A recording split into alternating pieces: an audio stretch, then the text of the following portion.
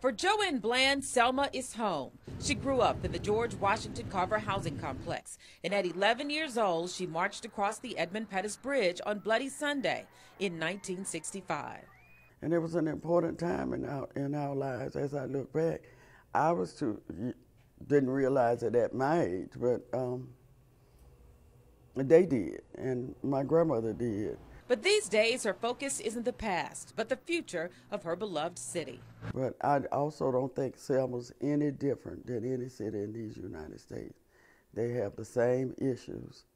It's just that our name is Selma. Selma, where the unemployment rate hovers at around 12%. Families are struggling with poverty, and where more people are leaving than moving in. Since the 1960s, the city's population has dwindled by more than 7,000 people. What's left? Hope. I think individuals have found it a lot easier to leave. I think those who are there are actually making strides at improving their area, but greater strides could be made if we didn't actually have sometimes the brain drain. Or what's called brain flight. That's when the best and brightest leave town to work and live elsewhere. Felecia Lucky is with the Black Belt Community Foundation. They work with more than 200,000 people in 12 counties within the Black Belt to bring in financial resources.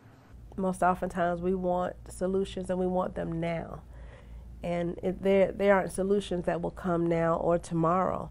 And it's going to take laying as strong a foundation to build the systems as it has taken to destroy it. Part of the solution will be job training. Selma and the Dallas County area have one of the highest dropout rates in the state, and few students go on to college. Manufacturing and textile jobs were always big business in Selma, but as times changed and the industry became more technical, the workforce did not change.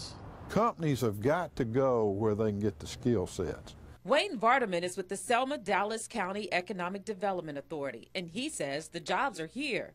In the past 10 years, nearly 1,500 jobs have been created in the area. 800 to 1,000 support the automotive industry.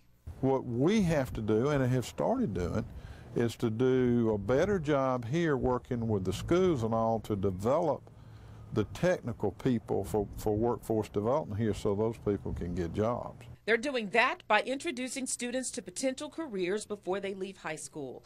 The local colleges are also a resource. Some students get training to get them workforce ready.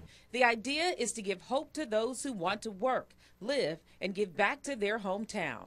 It's music to Joanne Bland, who 50 years after marching on Bloody Sunday is still fighting for Selma.